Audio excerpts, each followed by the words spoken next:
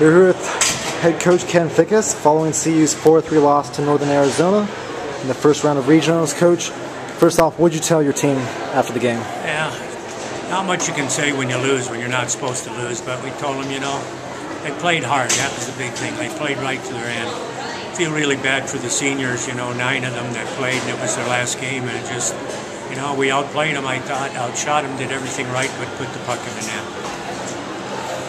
Talk about the game, of the strategy, the final 6-7 minutes of the game. Your team looked really winded out there, but you guys still had some opportunities and got some shots off. Oh yeah, that's the thing. We had chances to come down and we couldn't hit the net. We just weren't getting the shots on net we wanted to get, and we had the opportunities and we panicked a little bit and just didn't get the job done. The team looked maybe was being a bit too fancy out there with the puck, especially down on the NAU end. It seemed like they were just throwing it in the middle of the slot, hoping somebody would be there. Yeah, they were doing that all night. We wanted them just to shoot, and they were trying to do too much work. A lot of times you want them to be selfish, and they weren't. They were moving the puck around instead of just shooting. Their goalie, I didn't think was that outstanding. I think we could have scored if we would have got more pucks to the net. But we were missing the net or getting too fancy, like you said. What do you think might have been the biggest reason you lost this game? Was this maybe defensive breakdowns, or maybe the focus just wasn't there? A little bit. I think some of the kids were trying to do too much on their own instead of, working the puck. And we did have some defensive breakdowns. Some of that's my fault. I overused my defensemen a little bit earlier on the power plays, and at the end they were a little bit tired. It seemed like it was a theme all season long. Maybe letdowns in the third periods and not being able to take or capitalize on power plays. What can you say about this? Yeah, I agree with you. The thing was, all year long we were fighting from behind late in the game. I can look back and there's probably 10 games we lost by a goal because we didn't play hard enough early in the game and didn't put teams away.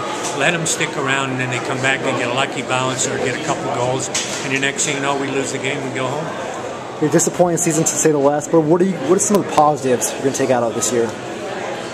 Well, some of our freshmen really played well. Kamat's had a great year, led the team in scoring. Some of the defensemen, I think Glickman played well. Some kids, Kohler and Biao and Connor Williams played their butts off tonight. They played right till the end. I think they give everything they had, and that's the good thing.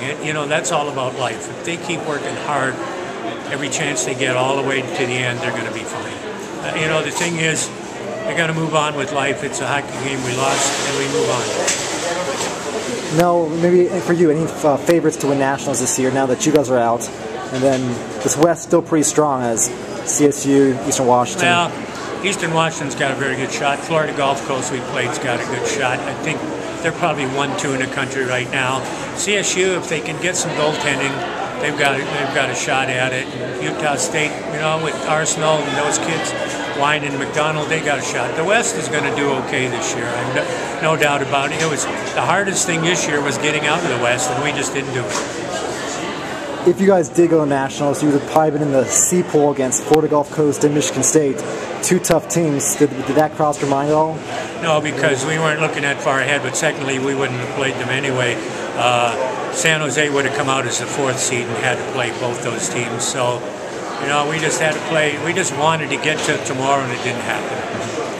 Final question. This senior class, one of the biggest senior classes, so many memorable moments. They've played so hard, and they were so great for all 4 years here at CU. Final thoughts on them as they now graduate and they run their lives? My final thoughts on some of them, they've really grown up. Connor Williams, when we first got him, didn't understand what team hockey was about, and you know what? By the end of this year, he knew all about it. He's a leader. Andy Knightenbach took charge and said, I want to take charge of this team, and he did. Biao played his buns off. Kohler just was amazing. And Ulrich playing hurt, came back, and it gave us a shot. The seniors certainly went down to the end. We just didn't get any breaks, but that's the way it's been all year. That's not an excuse. That's just, you look back and see how many 1-goal games we lost. We just didn't know. I guess maybe what it came down to, we weren't mean enough. Our kids are too nice of kids, and they didn't know enough that when you get somebody down, you step on them one extra time, and they just never learned that. Well, thank you so much, and we'll see you next season. You bet. Thank you much.